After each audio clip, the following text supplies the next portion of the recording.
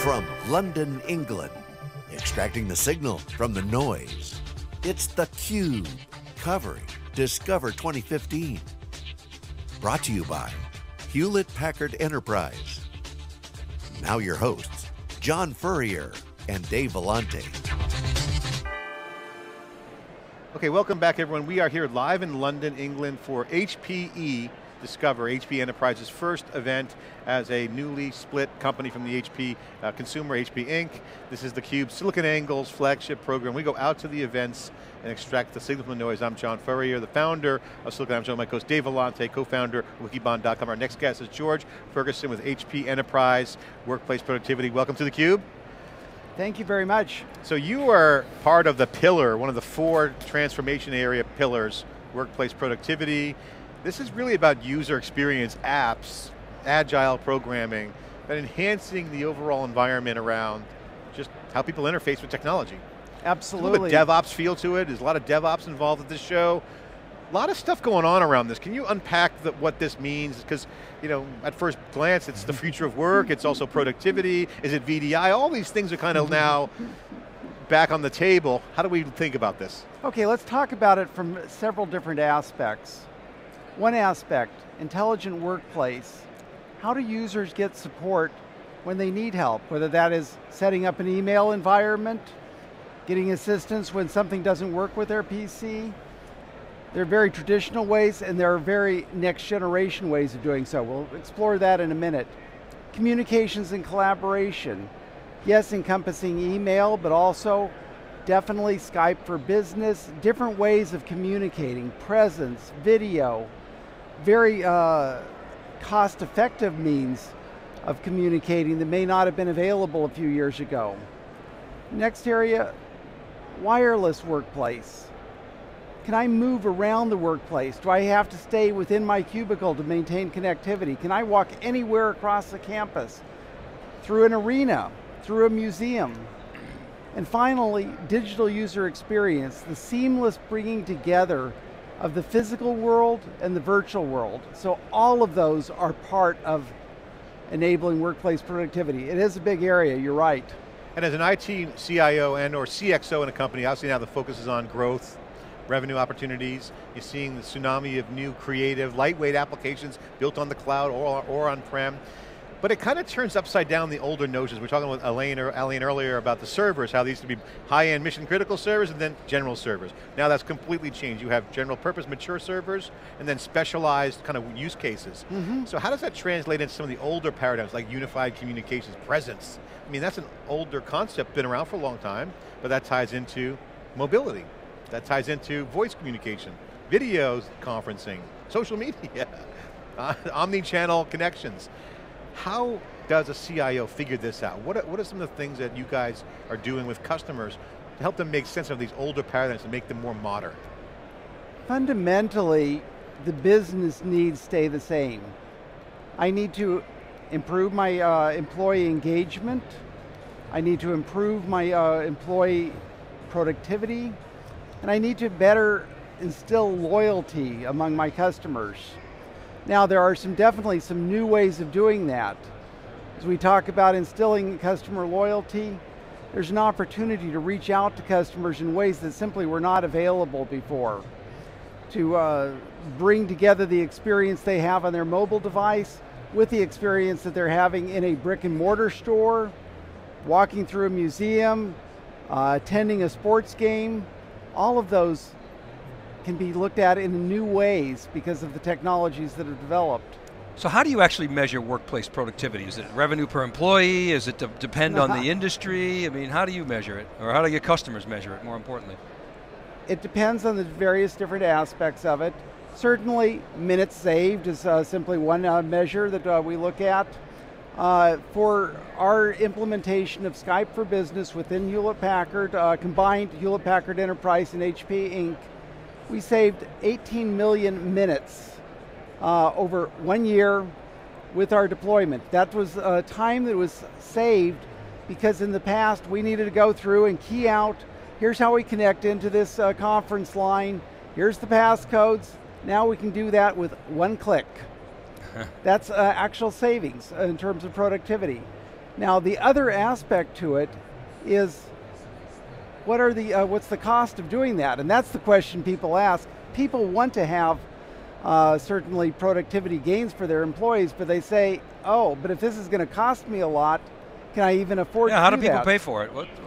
And the interesting answer is that in most cases, we can achieve the productivity gains and at the same time, cut costs. That's an amazing sort of thing to most people. But for those same savings that we were talking about with Skype for Business, savings can be $1.5 million according to Forrester for just 1,000 users per year. So through a variety of different means, automation, self-service, we can actually make savings and improve productivity. It's a great combination if you can do both together. But there's still got to be a capital outlay. Is that fair? Or? We can use HPE financing to basically eliminate the capital outlay. We can use consumption models, whether through finance or through the cloud, to actually make this, okay, you spend the money as you use it as opposed to the upfront expenditure. Sounds too good to be true. It does. Now what about this notion, you mentioned a digital user experience before, what do you mean by that? Okay, the real idea is we would like to have a seamless experience as people move back and forth between the virtual world, typically on mobile devices, and the physical world. I'll give you an example of in the negative first and then in the positive. Back a few months ago, my wife and I went into a major department store. She'd seen an online ad for a particular, I think a blouse or something, and walked into the store. Oh no, we don't have that. That you have to get through our .com interface. That is not a seamless experience. What we instead would like to have is an experience where, as I walk into the store, it knows that yes, I was searching for something on their website. It'll actually direct me to where the that particular piece of clothing is, and it will also give me the same discount that I could have gotten on the .com site. That's a seamless experience. A seamless experience is presented today during the main stage event. People walking into the Museum of Fine Arts of San Fernando in Madrid, Spain. They can go and use their smartphone to say, okay, I'd like to take a tour for 1 hour, that's all I have, and by the way, I have a 10-year-old child that's going on this with me. The app can go and tell you, okay, here's the path that you're going to take, we're going to skip you over these areas, we're going to have you go to these areas, step by step it'll give me directions. As I view a particular sculpture or painting, it'll tell me about it. That's a seamless experience between both the virtual world and the physical world. That's where there's excitement. That's super cool. I mean, that's real cool stuff. And obviously Oculus Rift and these new VR environments are going to create that user experience. And a lot of developers are looking at this as an opportunity. This comes back down to the composable mission, which I love, by the way. Love the word composable. Reminds me of service-oriented architectures, now with microservices. A lot of great opportunities. So developers are going crazy for Oculus Rift. These new experiences. Talk about the role of the developer in all this. Because at the end of the day, this is the opportunity to kind of bring it all together. We have a variety of different tools for developers, AppPulse Mobile, Mobile Center, so forth, to help them first in the actual development exercise, but then in terms of measuring the performance, testing of it, handling the security aspects of the mobile apps. Each different aspect of the application development life cycle is assisted with various tools from HPE software. And what traction do you guys have with developers? Can you share any anecdotal use cases of how you guys are onboarding developers, some successes you've had? Can you share any data on how the workplace stuff is kind of this, the new millennials, for instance, they love video, right? So we see that, obviously, here in theCUBE, but what are some of the things that you're seeing developers uptake on in terms of this new workplace environment? I would say there's a great appreciation for the, particularly for the aspects of the performance of these things. That's where I would say there's the biggest uptake. If you have to wait 3 seconds for a mobile app to respond, you're going to go to a different mobile app. Yeah. We have the tools to help a developer to see, oh, this is what I'm really going to get with this app.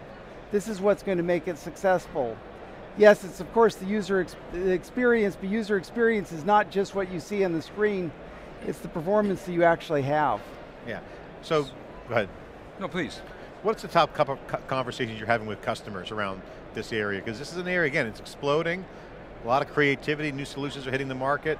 What are the top 3 conversations that you're having with customers around this? As they say, help me, I need to figure this out because I got these young guys coming into the audience from the user base coming in to work for us, and they don't want to have 3 phones, they don't want to have a desktop, they want to have a seamless experience like Snapchat, Instagram. Right, right. And so what do you... Well, the way you presented that was excellent. That is oftentimes how we start the discussion. Users are used to a consumer experience with their smartphone. They're used to being able to support themselves in getting applications, support themselves in terms of getting assistance. They're used to operating system updates that just flow to their smartphone. It's a consumer experience. And then they go into the enterprise and, oh no, well we can't do that. That'll happen in 6 months. That'll happen a year from now. Oh, this application, well, it's what we use. What we're trying to do is to reduce that gap between the consumer experience and the enterprise experience. And we can do a great deal for that. It's critical for IT to reduce that gap. If not, what users will do is go around IT. Yeah. Shadow IT market is a great R&D opportunity. It is, and unfortunately it causes huge security and compliance issues that IT does care about, so we've got to provide the means to help them have the security and compliance they want and get the consumer experience. So I'm a CIO. George, help me with my problem I have. I want to close that gap. What do I do? Okay. I would talk through the same 4 areas we talked about earlier. For starters, I would talk about, okay, what is the provisioning and support experience for users? In the past, what that has typically meant is a very ugly phone tree with somebody who may or may not speak your language very well. Instead, we can make that, and so come into a walk-in support center. It might seem counterintuitive, but we can actually do this at less cost. Walking in, users love it. HP has used it. Hewlett-Packard Enterprise now uses it heavily. We're deploying these for our customers. Now this works great if you have a couple of thousand employees at a site. What if you don't? In that case, we can provide you a video virtual agent that you can talk to, have locker systems that the video agent can go and unlock to give you, okay, here's a loaner PC while we're working on your PC. Here's this help. Yes, I can go ahead and take control of your PC. We're demonstrating this over in our Enable Workplace Productivity area with a video agent talking to people. We can handle a number of sites in this way in a very automated, cost-effective means.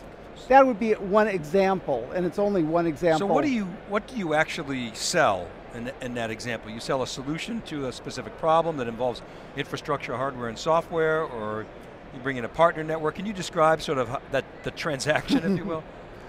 How does HP make money at that? 2 different places. First, we provide software, so we certainly provide software like Propel that can help provide that self-service experience, make it very easy for users to get the information that they need. Service Anywhere, similarly, you can provide assistance for that self-provisioning sort of measure. Now, embedding that software, so some companies say, okay, the software solves my needs, I'll handle it myself. Great, if that's where they want to stop, that's okay. If they would like Hewlett-Packard Enterprise to provide the full support experience using that software, we can do that on a managed basis, and so we actually provide them the workplace support services using those various different pieces. And there will be different means. Certainly sometimes it'll be totally automated, sometimes it'll be self-service. Yes, we will go back and have real people that you can work with if that's what you need, but we're going to try to develop a variety of different means to interact with the user so that it's less expensive and yet provides that superior user experience. So you mentioned workplace support. Sometimes that has negative connotations. It does. You know, help desk, workplace support. Oh yes. How are you addressing that? All I can tell you is, here's my personal experience. Back a few years ago, in a cost-cutting frenzy, yes, I used to go through that experience. It was bad. I know it as a user. Now, if I have a problem, I walk over to our walk-in support center. Yes, I do my badge in to show, okay, here's my issue, pick from a couple of options. Typically, I have somebody helping me within probably about 2 minutes. It's very Genius Bar-like. It's like a Genius Bar, yes. And wow, it gets fixed. I'm a happy user. I'm back being productive again. And yet, we managed to reduce the support staff to do that by about 75%, and yet made the users a lot more happy. We go and actually help companies set up that sort of Genius Bar or walk-in support center, and can then... That's a big solution right there. That is a big solution, yes. Real aspirin and a vitamin at the same time. Gives them a little relief, but also sets the table for the next generation. I like that, aspirin and a vitamin. I think I need to take that line. I didn't say vaccine, but vaccine's when you really need some, and the paddles come out later. George, thanks for sharing. Wait, one more question. So you laughed before when I said revenue per employee, but ultimately isn't that the metric that gets affected? Because if people generally don't want to fire people, but they want to redeploy them. You always hear that. No, maybe they Absolutely. do. Yeah, so, so isn't it driving more revenue per head count? I mean, absolutely. Productivity in the US anyway is going through the roof. And no, certainly as I good point. Have time savings in terms of doing these administrative tasks, I can put more time into my job. And yes, that directly then relates then to revenue growth. That's how you pay for it. So that's how you pay for it, yes. From a cost center to a profit center. Absolutely. Hey, that's George, thanks so much for coming to theCUBE, really appreciate it. Thanks for sharing your insight here on theCUBE. We're getting all the data. We're data-driven media. That's theCUBE. We are, one of our transformation pillars is data-driven social media. Thanks for sharing the insight. We'll be back with more live coverage from London, day one of HPE Discover after this short break.